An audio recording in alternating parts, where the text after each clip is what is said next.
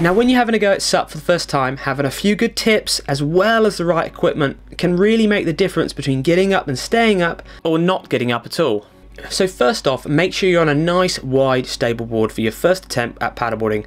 Now for most people, a 32 inches wide board would be ideal, or maybe go for a board a little bit wider in width if you're larger, or for less confident individuals. Then you need to find a nice flat calm location for your first try.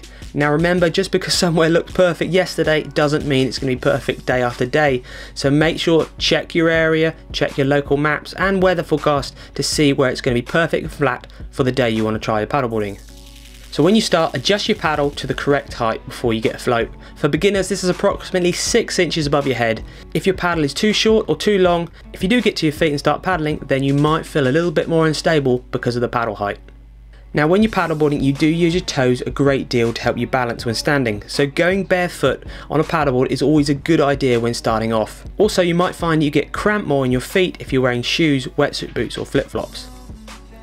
Now a paddleboard is most stable when it's moving, much like a bike. So before you attempt standing and getting to your feet, paddle forwards on your knees first. If there's a slight breeze, having the wind coming from behind you will help you keep the board moving forward whilst you're getting to your feet.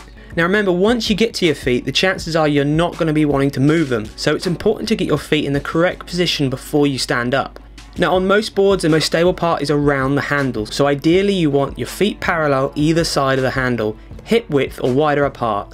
The wider your feet are, the more stable you'll feel when standing. Once you move from your knees to your feet and placing your feet where your knees were originally on the board, then stand up slowly and smoothly. If you stand up too fast, the board may shoot out from underneath you. Stand up too slow and you may start to feel a bit more unstable.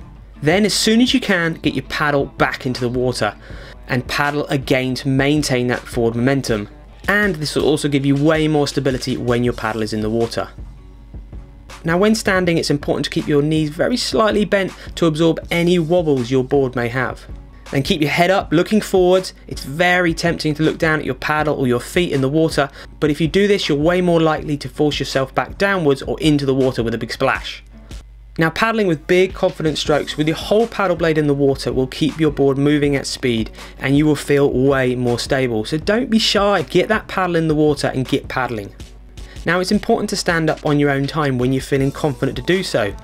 Now there's always going to be somebody that's going to do it fastest or want to be first, but if that's not you, it's well worth taking your time to get the hang of the basic strokes and turning around your board on your knees first. Just don't kneel too long, otherwise you're likely to get pins and needles in your feet and legs and you may ruin your chances of ever standing up. Now finally, I know it's easier said than done, but just try and relax. If that means wearing a wetsuit or going for a swim beforehand so you haven't got to worry about getting wet when you fall off the board, then do so. The more relaxed you are and the less afraid you are falling in, the easier you'll find getting up and staying up. Now remember, always wear a leash, and also if you want to wear a buoyancy aid or life preserver, please do so.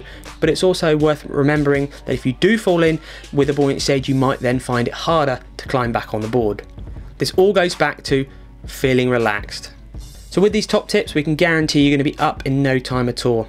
So make sure to check out the next two parts, which are paddling straight and basics to step back turns.